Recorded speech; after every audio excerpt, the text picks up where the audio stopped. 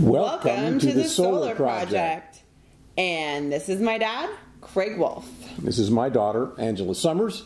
And you may also hear some background noise from my granddaughter, her daughter, Joanna. She's down here on the floor. So time is running out on our window of opportunity to respond to the climate emergency. And Alexandria Ocasio-Cortez has introduced a resolution to Congress, and it's called the Green New Deal. That outlines immediate actions needed to turn around our climate emergency. In a few seconds, we will hear an in-depth analysis of the Green New Deal by Winston Apple, longtime environmental activist and former candidate for the U.S. Congress from Missouri. And we'll be right back with Winston Apple.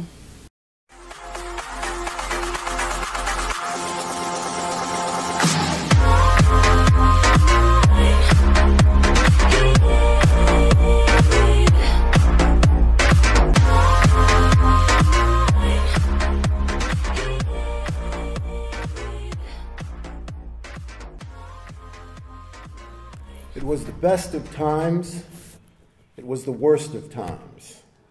It was the age of wisdom, it was the age of foolishness. It was the epic of belief, it was the epic of incredulity. It was the season of light, it was the season of darkness. It was the spring of hope, it was the winter of despair. We had everything before us. We had nothing before us. We were all going direct to heaven. We were all going direct the other way. Those opening lines from Charles Dickens' classic novel, A Tale of Two Cities, serve quite well to describe the situation we find ourselves in at present. The hope that flowed from the ideals of the Enlightenment embedded within our founding documents, has been tempered by our failure to live up to those ideals. The ease of modern life that is the result of technological miracles made possible by the scientific revolution has been offset by our failure to reckon with the harmful externalities that have also come from scientific advances and with the rejection of science by so many people with regard to the climate crisis. We find ourselves in a situation we might call a tale of two futures. Not so much a book as a script for a reality show we will star in together over the next few years and decades, and that our children and grandchildren will find themselves in, for better or worse, as this century plays out. Given the fact that we have not turned the corner on adding greenhouse gases to the atmosphere, given the fact that there is no reason to believe the mass of people are going to change their ways anytime soon, and given the fact that there is only a slim hope that we will elect a government anytime soon that will effectively address the climate crisis and the need to reverse global warming. The consequences suffered by humanity as a result of our collective past, present, and future contributions to global warming are nearly certain to make times worse and worse for a great many people in at least the near future. The nature of those consequences is already evident to anyone who is paying attention. The choices we make individually, but especially collectively, and the actions we take or fail to take individually, but especially collectively, over the next few years and decades will determine just how bad things get and how quickly they get that bad.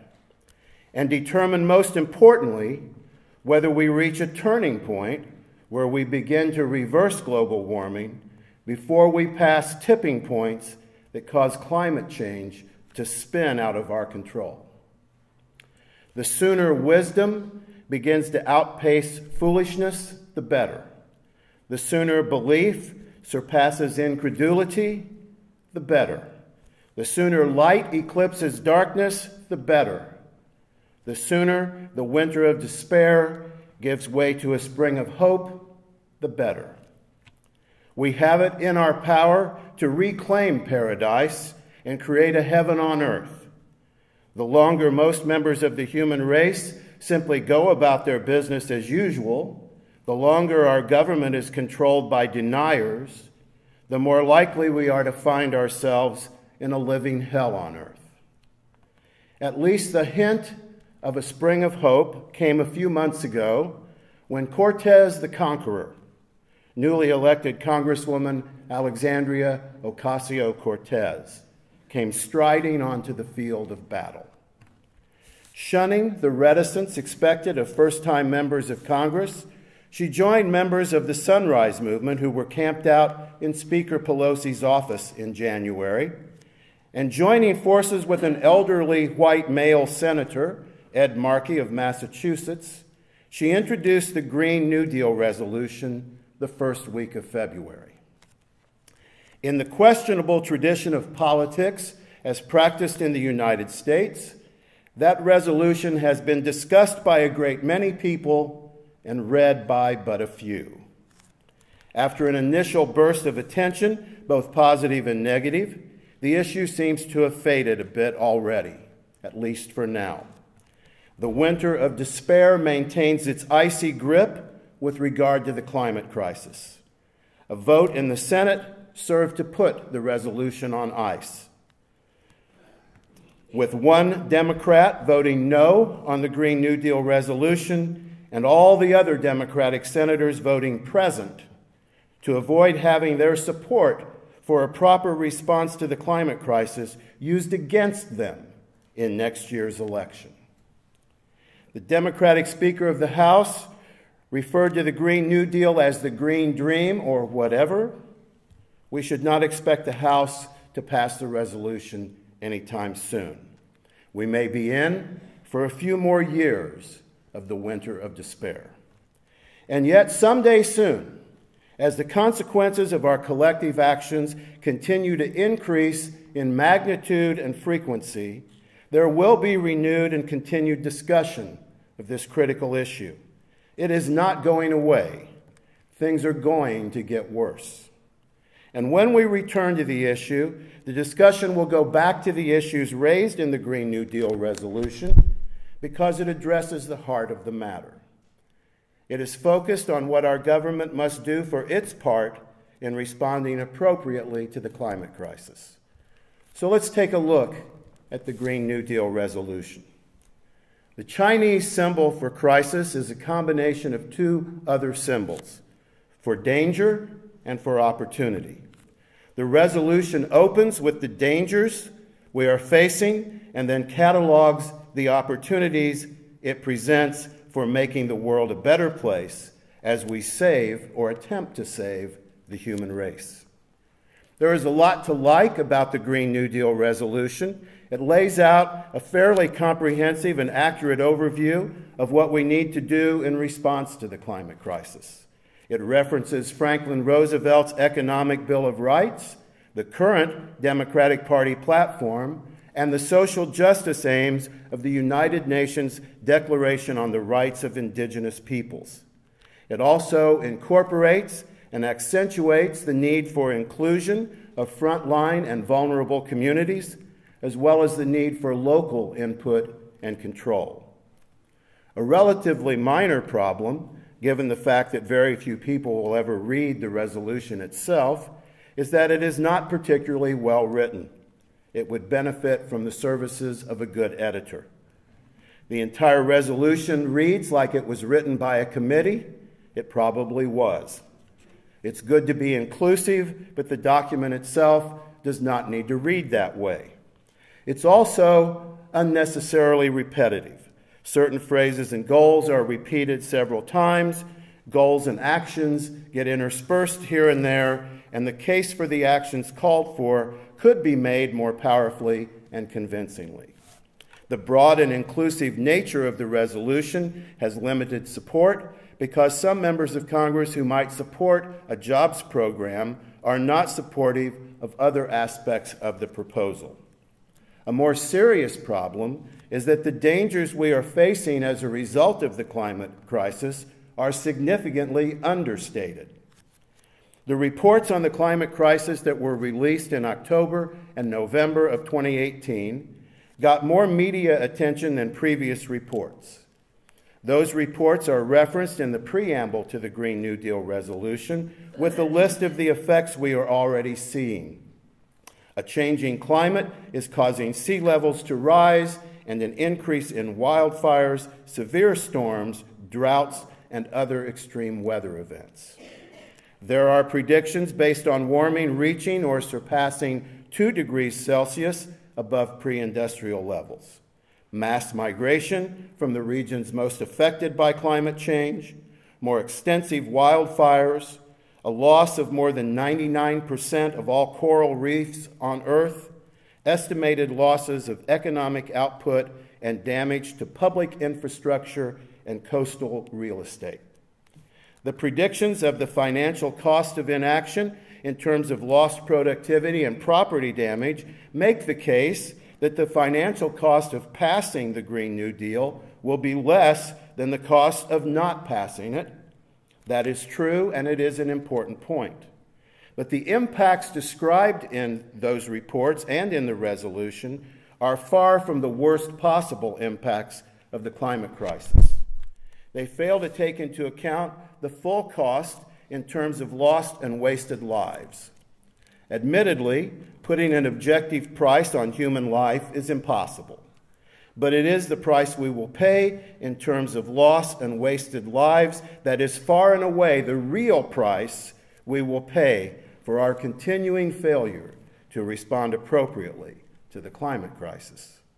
And just how many lives are lost and wasted will be determined by how soon and how dramatically we change our ways, and by how many of us make the necessary changes. The reports referenced say that to avoid the most severe impacts of climate change, we need to reduce global greenhouse gas emissions by 40 to 60% from 2010 levels by 2030, and we need to reach net zero emissions by 2050. The reports and the resolution say we must keep warming below 1.5 degrees Celsius, but we are currently on pace to see 3 degrees to 6 degrees of warming by the end of this century. And we can really only speculate with regard to what our world will look like if we see increases of that amount. We are heading into uncharted territory. There is a wide range of opinions within the scientific community and among the community of activists who are concerned with the climate crisis regarding how bad things will get and how quickly they will get that bad. There are a couple of unknown factors that make predictions difficult. Scientists do not yet know how long carbon dioxide lingers in the atmosphere, and nobody knows how soon we will elect a Congress that will actually do what needs to be done politically, or how soon the general public's level of concern will rise to the point where a significant percentage of people change their habits as needed. The absolute worst-case scenario is that we have already delayed action too long, and the human race is going extinct no matter what we do. A more common assessment describes climate change as an existential threat and posits that we must act boldly and soon to avoid making our planet uninhabitable. Both of these terms, an existential threat and a planet that is uninhabitable, imply the possibility of extinction, but do so in a manner that slips by most people without really registering. The most common assessment of our situation is that we are so late in responding to the threat posed by the climate crisis that we must act boldly and soon to avoid reaching a tipping point where further warming is locked in, even if we change our ways, and where each succeeding generation is doomed to a more and more horrific future for some time to come. Awareness regarding the serious nature of the threat posed by the climate crisis is growing because extreme weather events are becoming more common. Media cannot help but cover extreme weather events. They are newsworthy. The property damage and loss of human life demand coverage. Dramatic images of hurricanes, wildfires, massive flooding, and huge snowfalls, combined with stories of the tragic impact on individuals and families, and images of rescues and other heroic efforts by first responders, make for good television. Unfortunately, there is one important exception among the consequences. The deadliest threat posed by the climate crisis, extreme drought, does not make for good television. Droughts unfold slowly. They are in some ways a non-event. Day after day, the rains simply do not come. As the days without rain turn to weeks, months, and years, crops fail. Farmers and ranchers lose their livelihood and are forced off the land. They become climate refugees. At some point, famine ensues and conflicts break out over who will get the food that is produced, including any humanitarian aid that is sent to relieve the suffering. People die. Poor people in faraway countries. Sea levels rising, wildfires, hurricanes, and flooding do a lot of property damage and lead to some loss of human lives. They are devastating to the people directly involved. But droughts and the conflicts they ignite are far and away the biggest contributor to the loss of human life and to the human flood of refugees as people are driven from their homes. Long-lasting extreme droughts are predicted to cover more and more of the surface of the earth with each passing decade this century. This is based on a simple scientific fact. Warmer air holds more water vapor and holds it longer.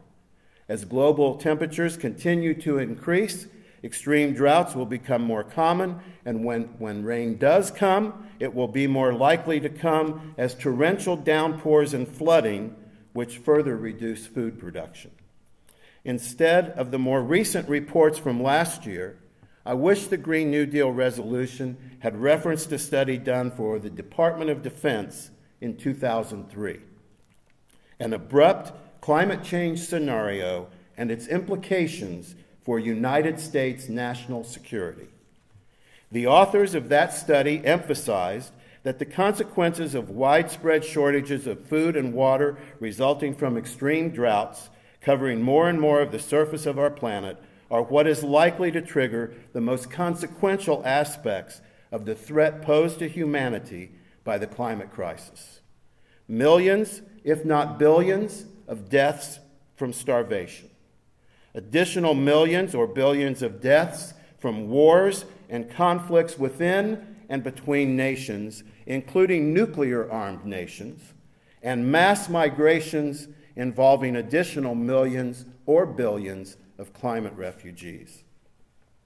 That report warns of the probability of failed states and closes by saying that civilization, quote, could collapse if carrying capacities everywhere were suddenly lowered drastically by abrupt climate change. Humanity would revert to its norm of constant battles for diminishing resources. Once again, warfare would define human life, unquote. It's a very sobering and insightful guide for purposes of understanding how bad things could get fairly soon, and it is not the future I want for my children or grandchildren or yours. That report also points out that the steadily worsening effects of continual increases in global warming may lead to tipping points along the way that cause more abrupt changes. Major impacts could come at any time, and we don't know how long the negative effects will linger. Rather than think in terms of reducing emissions by X% by a fixed date, we need to realize that we must act sooner or later, and that sooner is much, much better than later, and that we must act boldly. The more boldly, the better. We are playing Russian roulette with the future of the human race, and we are running out of empty chambers. With that cheerful thought in mind, let's look on the bright side. There has been some talk of breaking out the individual pieces of legislation called for in the Green New Deal resolution. When you search the document for purposes of doing that, you find that the heart and soul of a Green New Deal is the idea of putting people to work on the jobs that need to be done in order to minimize the consequences of the climate crisis. That is a fairly simple proposal that will become more compelling as time goes by and the price of inaction becomes more and more obvious. The final whereas in the preamble of the Green New Deal resolution references World War II and New Deal job programs during the Great Depression and points out that as a result of the climate crisis, we have, quote, a historic opportunity to create millions of good, high-wage jobs and to provide unprecedented levels of prosperity and economic security for all people of the United States. At one point, the language in the resolution includes a job guarantee. A tale of two futures. Anyone who is familiar with President Franklin Roosevelt's Economic Bill of Rights and with the current Democratic Party platform will be struck by the strong correlations between the Green New Deal resolution and those other documents. January 11th of this year was the 75th anniversary of President Roosevelt's 1944 State of the Union address, which included his call for an economic Bill of Rights. A job guarantee was the first right listed. This is what FDR said. We have come to a clear realization of the fact that true individual freedom cannot exist without economic security and independence. Necessitous men are not free men. People who are hungry and out of a job are the stuff of which dictatorships are made. In our day, these economic truths have become accepted as self-evident. We have accepted, so to speak, a second Bill of Rights under which a new basis of security and prosperity can be established for all, regardless of station, race, or creed. Among these are the right to a useful and remunerative job in the industries or shops or farms or mines of the nation, the right to earn enough to provide adequate food and clothing and recreation, the right of every farmer to raise and sell his products at a return which will give him and his family a decent living, the right of every businessman, large and small, to trade in an atmosphere of freedom from unfair competition and domination by monopolies at home or abroad, the right of every family to a decent home, the right to adequate medical care and the opportunity to achieve and enjoy good health, the right to adequate protection from the economic fears of old age, sickness, accident, and unemployment, the right to a good education. This is language taken from the current Democratic Party platform. All of these are quotes. We are committed to doing everything we can to build a full employment economy where everyone has a job that pays enough to raise a family and live in dignity with a sense of purpose.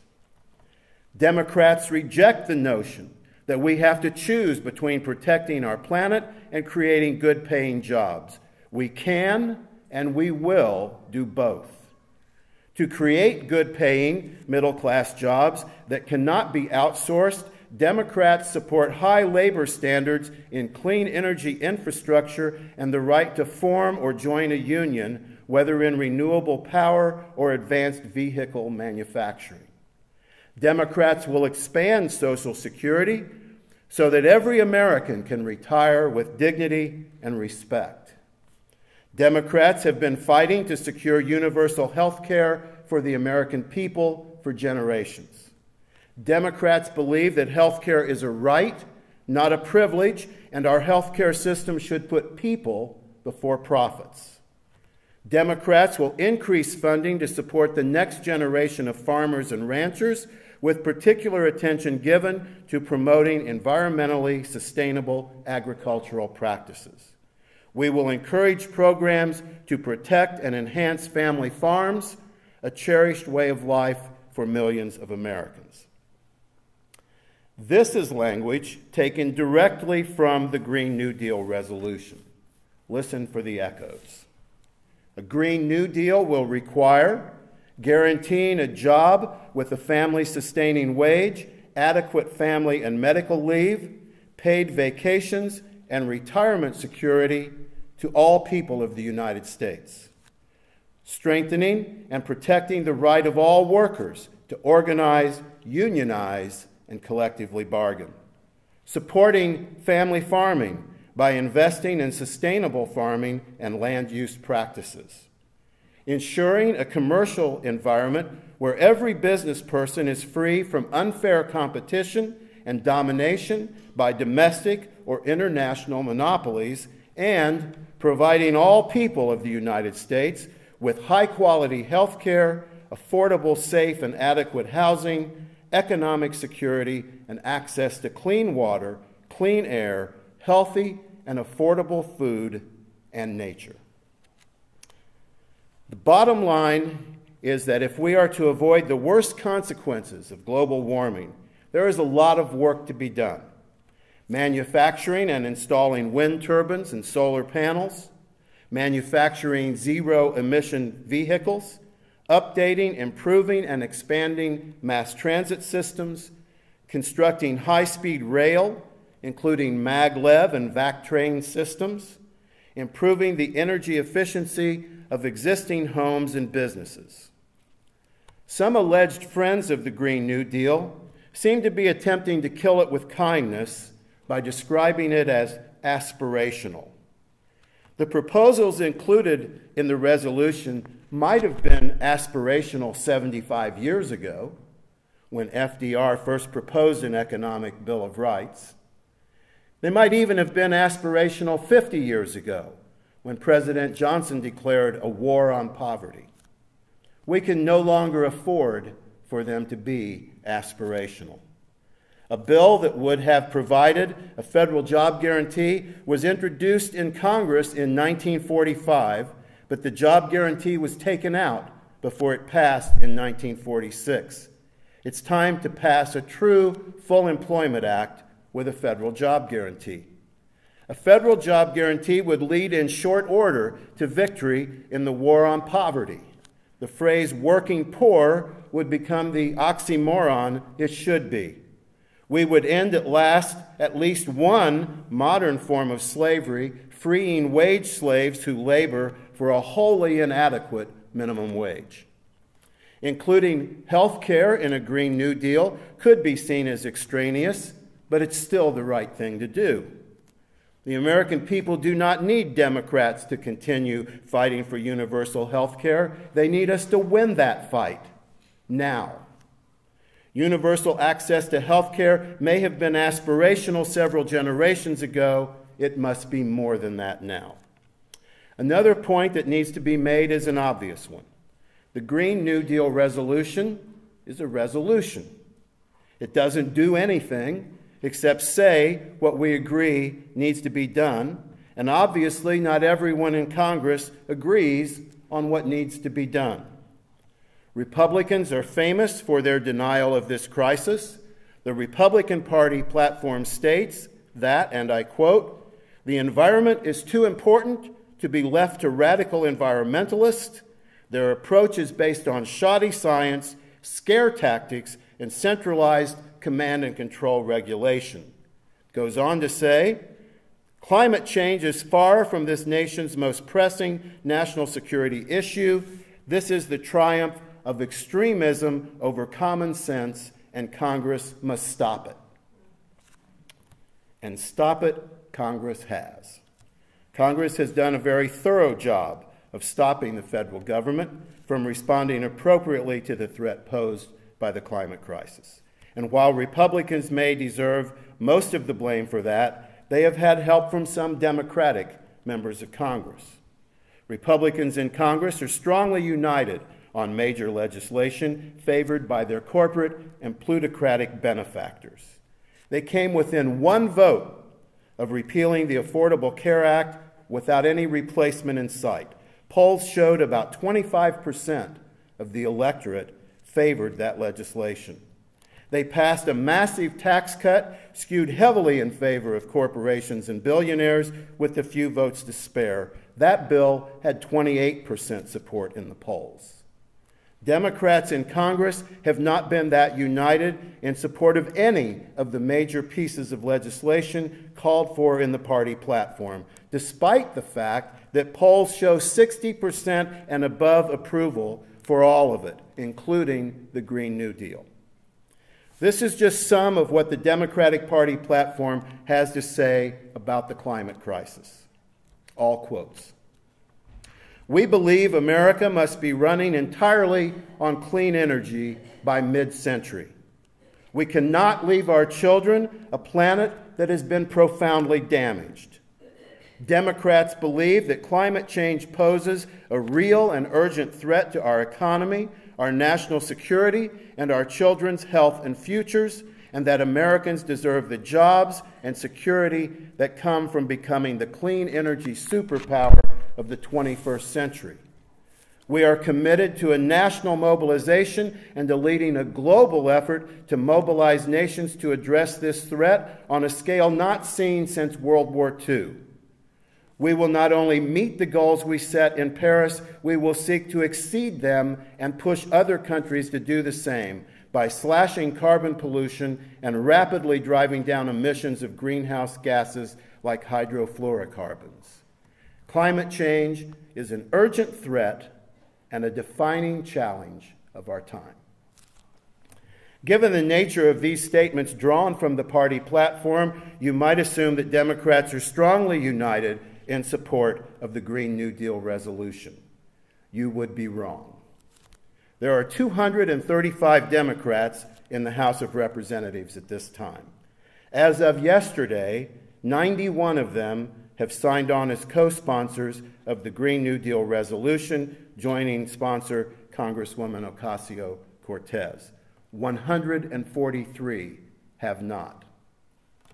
There are 45 Democrats and 2 independents who caucus with the Democrats in the Senate. Ed Markey is the sponsor, and 11 Democrats and 1 very popular independent have signed on as co-sponsors of the Senate version of the resolution. That leaves 33 Democrats of 45 who have not signed on in the Senate. Not surprisingly, the Democrats in Congress who are not on board tend to be the ones who have taken and continue to accept campaign contributions from fossil fuel companies and privately owned utility companies.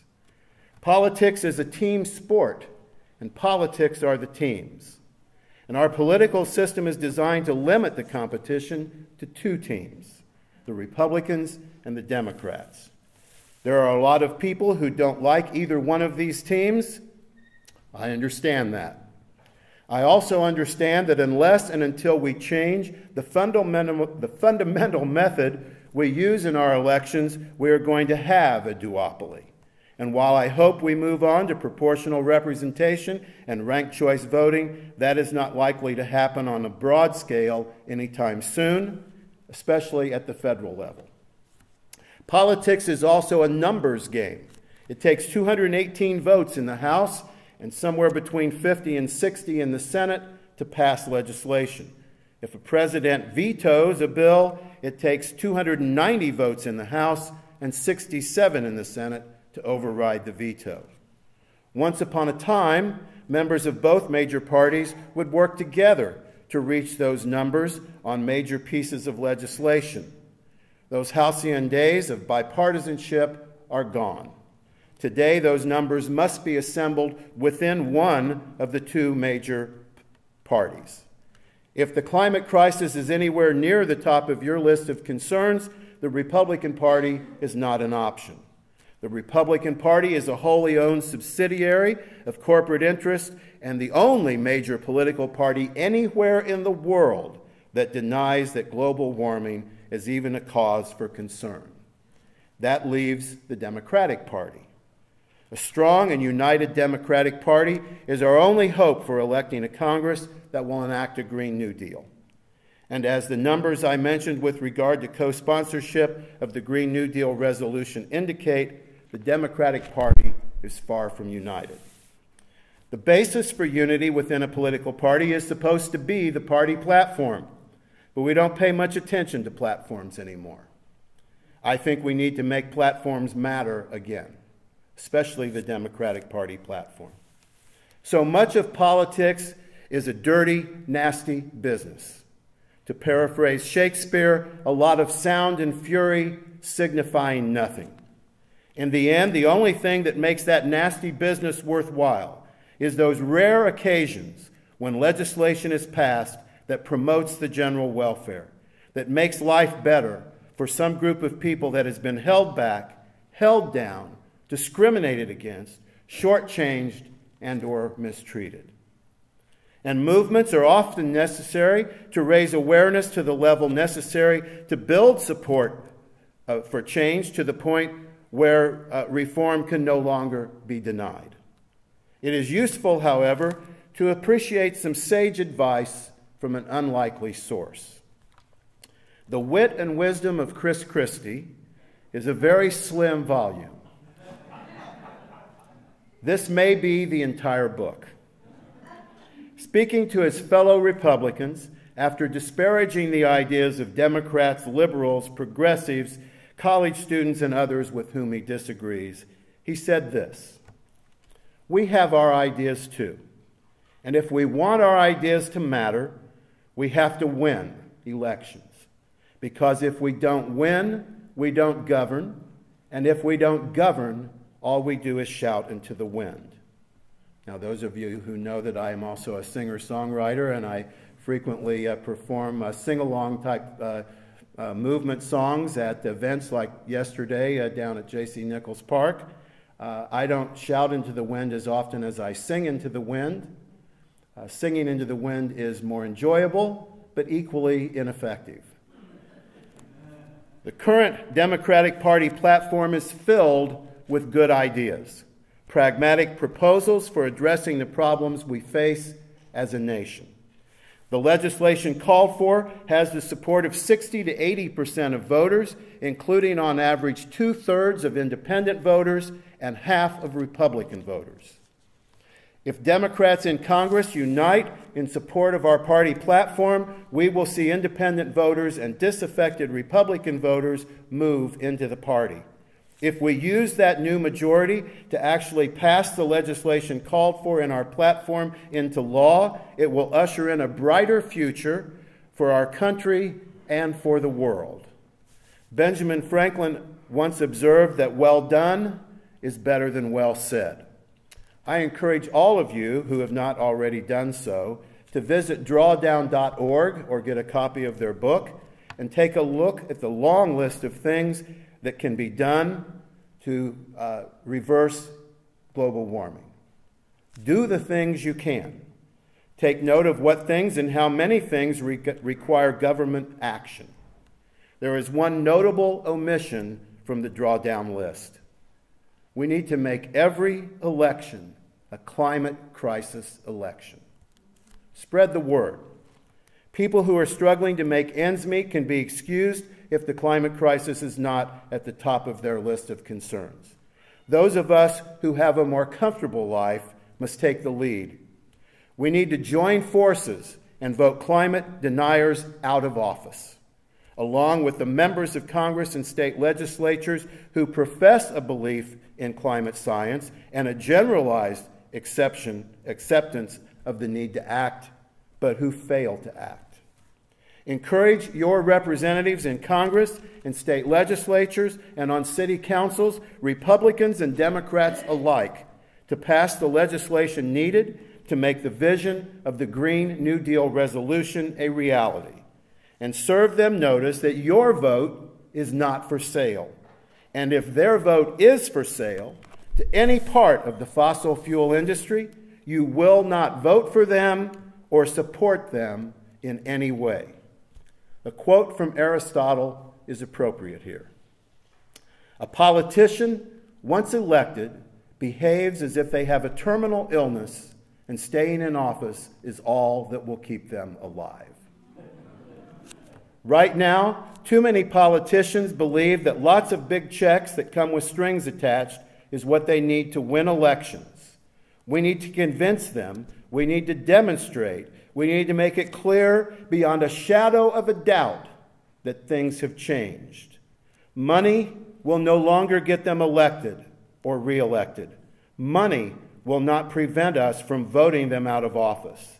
They need to vote for the legislation needed to make the Green New Deal happen or start looking for a new line of work. Congresswoman Alexandria Ocasio-Cortez was outspent 11-1 in her primary election, and she won. We need a lot more victories like that in 2020 and in elections beyond that. The Declaration of Independence famously says that governments are established to protect our rights to life, liberty, and the pursuit of happiness. The final reason given in the preamble to our Constitution for establishing our government is to, quote, secure the blessings of liberty to ourselves and our posterity, unquote. If we don't get serious about responding to the climate crisis, we will not even secure the blessings of civilization for future generations. And the pursuit of happiness will be replaced with the grim pursuit of enough food to stay alive. It is the movement in support of the Green New Deal that must grow to the point of being too big to fail. Failure is not an option.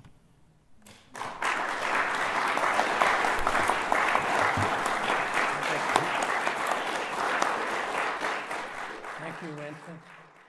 Would the ushers please? We are a partner with the Climate Council of Greater Kansas City, a technology hub for organizations supporting solutions for the climate crisis. This video is sponsored by the Heartland Renewable Energy Society, working to create a clean, safe, and renewable energy future.